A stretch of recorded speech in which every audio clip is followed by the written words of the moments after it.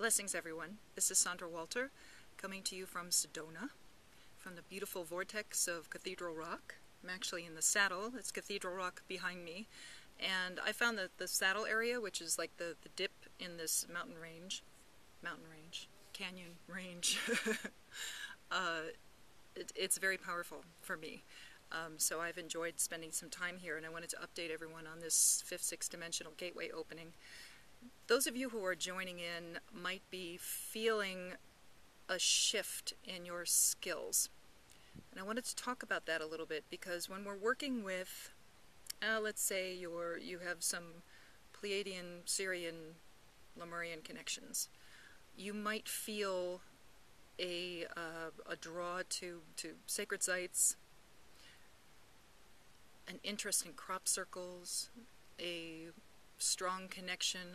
I mean, I can just feel it right now. It's just kind of seamless right now, and I think this is part of that whole spiritual maturity that I talked about as light servers. We're taking it up a notch, and this is becoming a very natural state of being. Of course, there's personal challenges along the way, just with travel and stuff, but when it comes to the work, to the mission, to the journey, I'm on it. And not only that, but it's co-creating with these sites, and it's like I said in my last video, you know, everything is becoming sacred on this planet.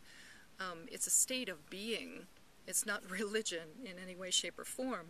But when you're working with the elementals and the kingdoms, we're discovering that it is a co-creative force going on.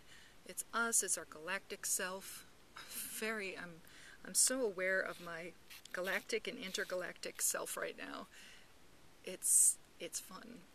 It's very fun, because in the beginning the experiences were, it felt like it was outside of myself, and now I realize it is myself, and it's always been that way. This is part of the merge of the higher levels and lower expression. I don't even know how much longer you can even call yourself a lower expression. You know, if you're going through this merging process into this Christed state of consciousness, the unity, it takes it out of the realm of theory and speculation as to just how unified we truly are, just how multidimensional we truly are. And when you're working with your multidimensional self, when you are your multidimensional self, and you come to a site like this, or you're guided anywhere on the planet, even your backyard, to do this kind of work, or even if you have the intention and the desire to speed up and accelerate the shift in consciousness, to accelerate the ascension process, not just your own, but on behalf of all concerned, Gaia, humanity, the kingdoms, the elementals. What you're doing when you're working with these sites, or working with the planet now, is the sacred sites themselves that have been used for so many different purposes throughout our long and diverse history here. And I'm not just talking Atlantis. I mean, Sedona is very connected to Atlantis. A lot of the, and we have that Wesak moon coming up in May, according to Tib and the Metatron channelings, big moon over Arizona in May.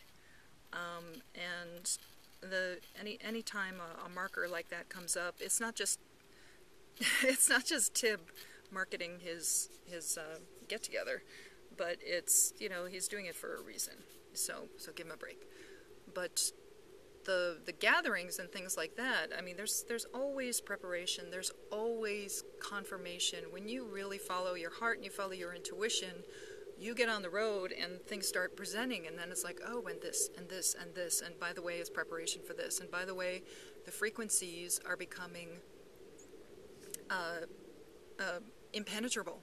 You know, this is something that you can't manipulate anymore. Yes, folks are going to try. And again, when I say, you know, there is no more dark, I'm talking about, you know, negative ETs. You know, I think it's beautiful, as I've said so many times, and as I said in my course, I think it's beautiful that it's just up to humanity. You know, it's humans making their own decisions without anybody, standing behind them doing things.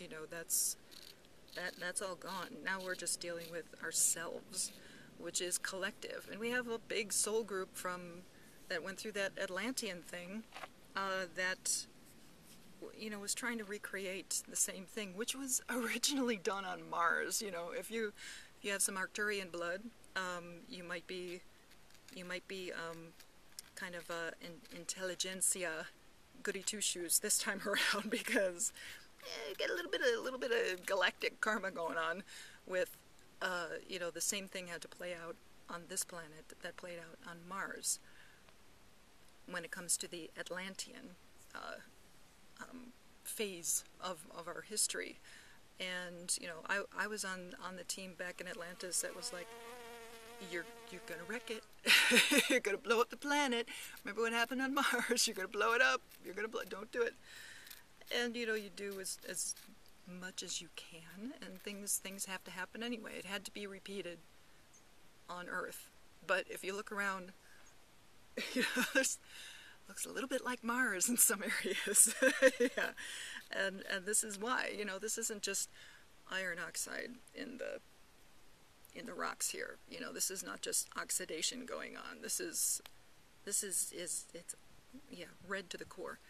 Anywho, little distraction. But when it comes to working with sacred sites, the sacred sites themselves have never been through a shift in consciousness. All the ancient technology and everything, they have never been set up to deal with an activation and acceleration of the ascension of an entire planet or an entire race. So you can study ancient history as much as you want and go, oh, that was cool, that was cool. Please don't try to recreate it. Take what you need and discard the rest. That's the rule over and over again. Learn what you need, but don't follow anything blindly. Don't make it a religion, please. So when you're doing this kind of work, talk, communicate with the elementals, communicate with the kingdoms, mineral kingdom, get yourself on the ground, and try and understand that when you propose, we're asking, we're honoring, even at Cathedral Rock, and how beautiful the energy is here. There's nothing is bigger than you are, and you are not bigger than anything else. This is unity consciousness that we're moving into, and when we start learning about that, we get into an area of it's such a beautiful co-creation. It's constant exchange of information. I'm thinking about doing this. What if I place this crystal here? What if I do this? What if I do that? And they're speaking right back to us and giving us information. So pay attention. So when you hear Sedona and don't know what's going on, for me, it's the site of some karmic drama that I cleared a long time ago, and I had to go through the Mojave, I had to go through here, a couple of other places, and go, okay, brand new energy, completely different, all the old stories, gone, sealed, Akashic, set on fire, poof, gone, let it go. And I want to emphasize that too, because as we move into this creative intelligence, as we move into the divine love, the divine unity, the divine will, it is a beautiful co-creation, but it's brand new. So even, whatever you're guided to do, celebrate everybody's expression of what they're being presented with, because it's going to be completely different. And don't think, I was in Sedona 10 years ago and blah, blah, blah, or last year we already activated. Sedona doesn't need to be activated, and neither does Shasta or any of those other sites. What we're doing is we're coming into these places with the intention of using the grid systems that have been completely restored and aligned. And this isn't just ley lines. This is like old stuff, new stuff, crystalline grid, all of these things finally aligned and work in 100% capacity.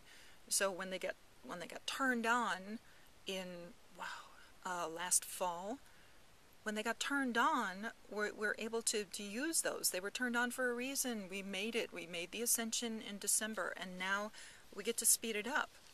And when the information comes in to start opening up gateways, do this. You know, you're opening up a gateway not to release the dark. You're opening up a gateway to pull in those interdimensional frequencies, that photonic magnetic light, the information, pulling it into Gaia with your blessing, into Gaia's core, pull it in and expand and accelerate. And it affects every particle, if you so choose, every particle of consciousness on this planet. And if you work with that intention, highest interest of all concerned, go. Accelerate. Speed up the shift. Speed up the ascension. And when this kind of work starts presenting, and then our misguided brothers start pulling really ridiculous stuff to distract, that's an immediate confirmation that, yes, indeed, energies are available right now.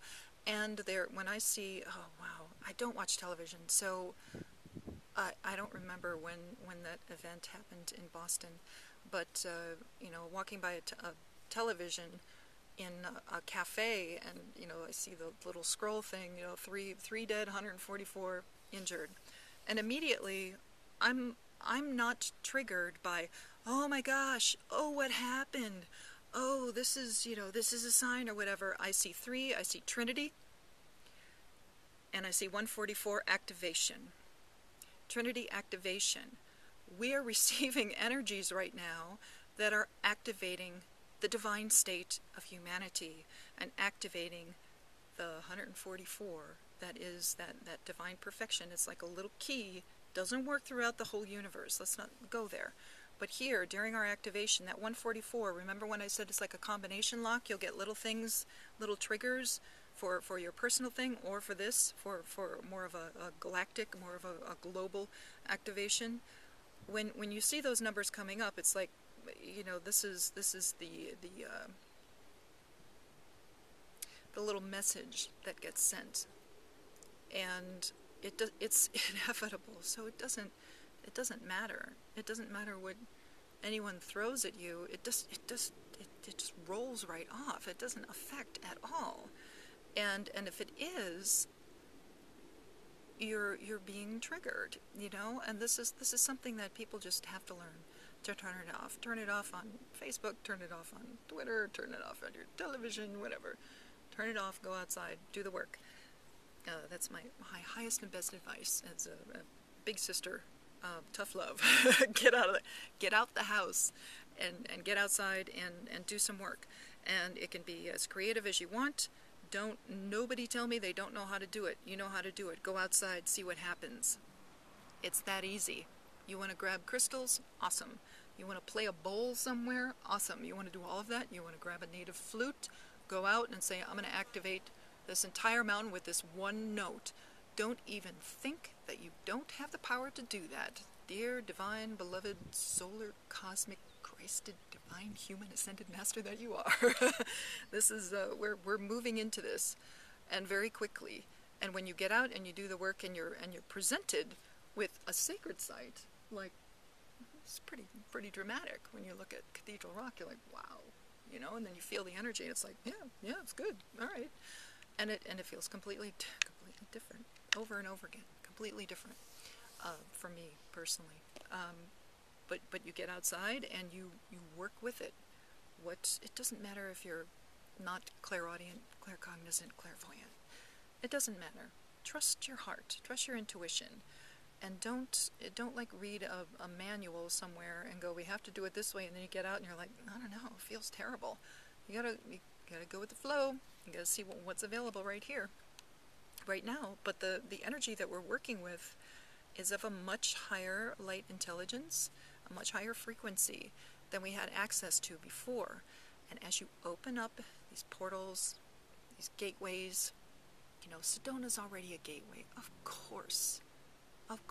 It's huge. It's a huge cross point on many different grids. It's a huge ET hangout, benevolent, no longer having anybody else hang out here. You know, these places, you are clear, good to go. Honestly, I know it's hard to believe, but we're here, and for the folks doing the Atlantean work, careful. You know, you don't want to slow yourself down or the shift down by doing something that you may or may not be aware of what that actually does. So be very clear. I'm not criticizing anybody else's work, just to be clear on people who are touchy. Take a look at why you are touchy. Just saying.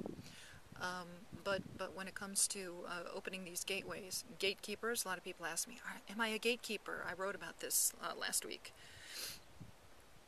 I'm of the ilk that I'm like, if you're a gatekeeper, you're probably out doing the work right now and don't need to ask. Or you got presented with dreams of gateways over and over again, or you're seeing stargates and you're guided to go to a certain space. You don't have to ask me and write me for, if you need permission, all right, permission granted. I think Bashar does that. Permission slip. Here you go. And Bashar, that's you know, the Bashar, the Yael, you know, all of that stuff. It's all manipulative, conspiracy, ET, against my will, blah blah blah rhetoric and stories, until your hybrid children start showing up, and then your heart's gonna break wide open with love. So you gotta let go of all of the old stuff, and kind of update your database. you need the upgrade. This is the new version, the 2013 version.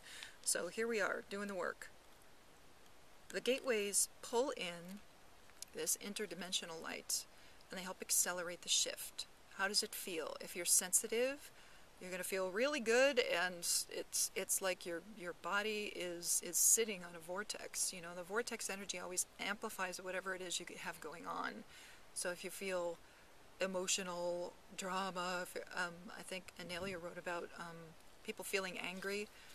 I haven't felt angry in a while, but but the collective, yeah, I can see that, you know, and a lot of people getting pissy about things that other people are doing. My answer is always the same. What does it matter to your journey? Get on with it. We're creating whatever we want.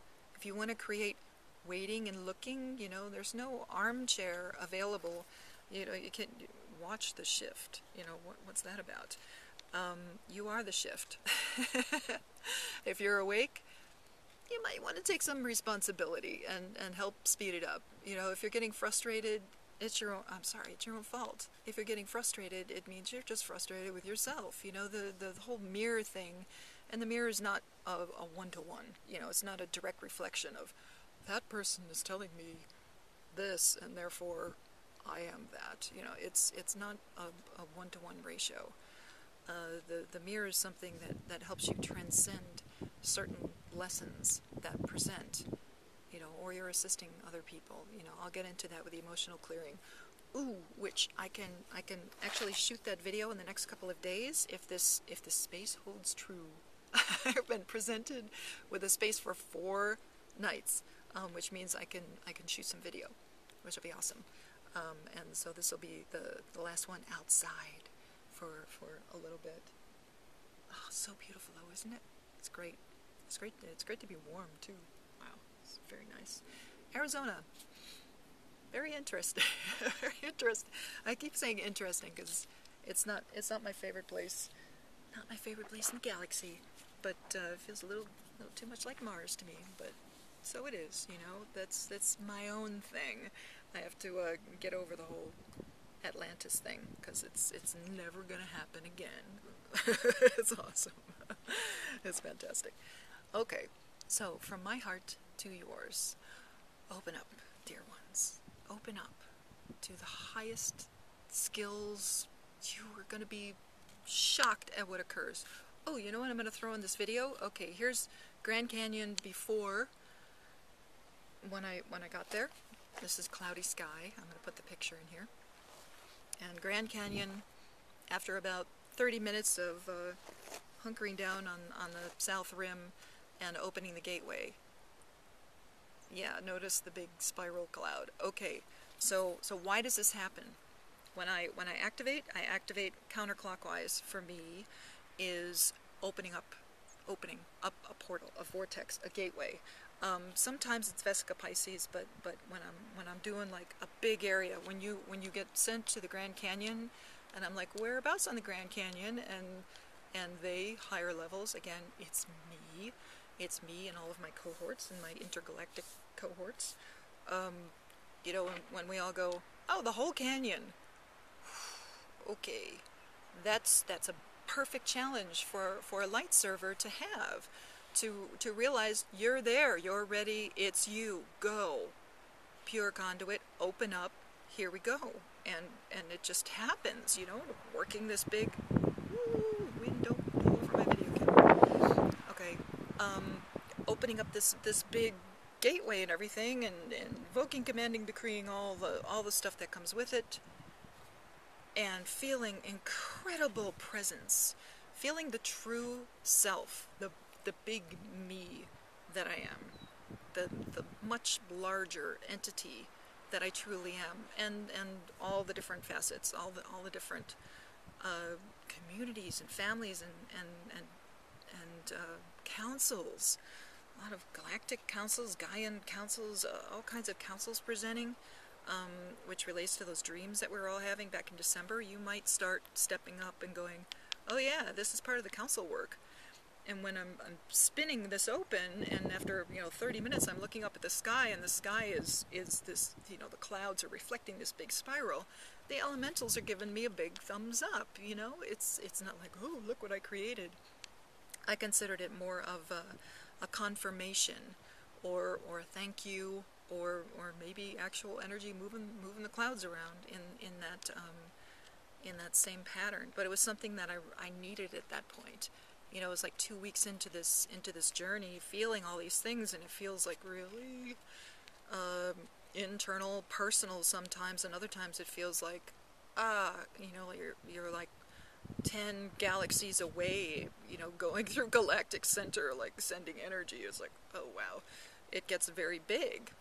And when you don't, and sometimes, folks like me, I'm traveling, I have no idea what I'm doing or where I'm going to stay or anything, and when I start getting frustrated or fatigued because the energy is like incredible when I'm doing this, and then I was feeling a little wiped out, so it was a nice confirmation that yes, it's happening, this is working.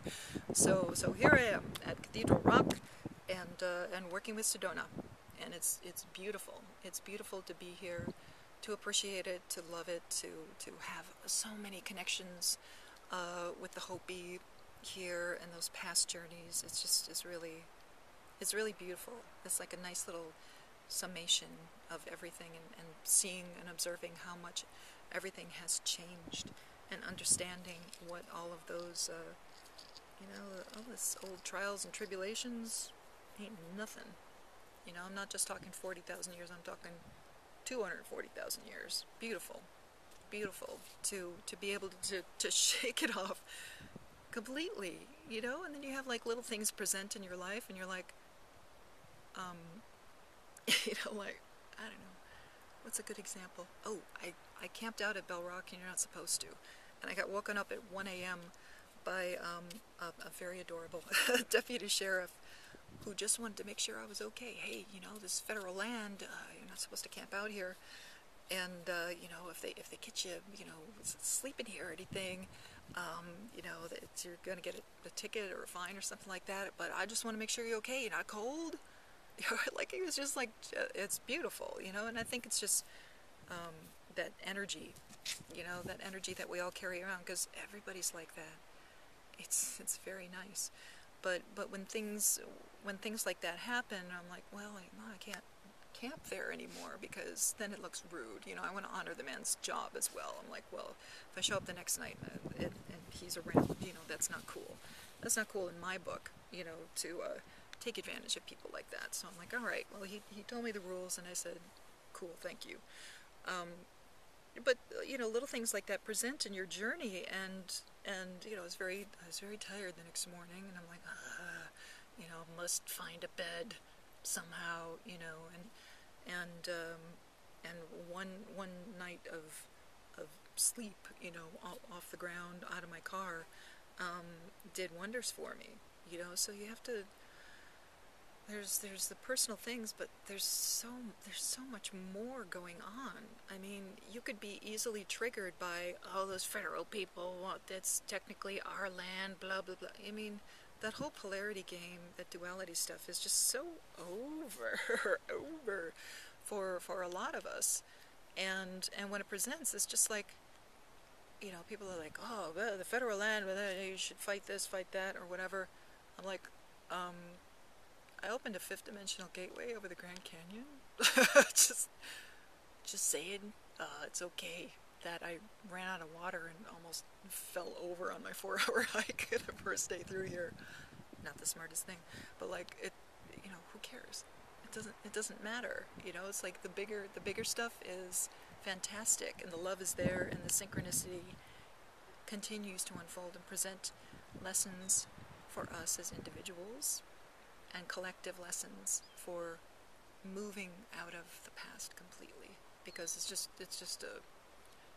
a program. You can get stuck there for a long time, and the minute you shake it off and go, not for me, nope, not participating, doing something else, that's your freedom. Yeah, okay, I know I've said that before. Alright, so here we are, fifth dimensional gateway. Woo! Look how gorgeous that is. Isn't that beautiful? Can you see the moon too? Anywho, I love you. Have a beautiful day. Namaste.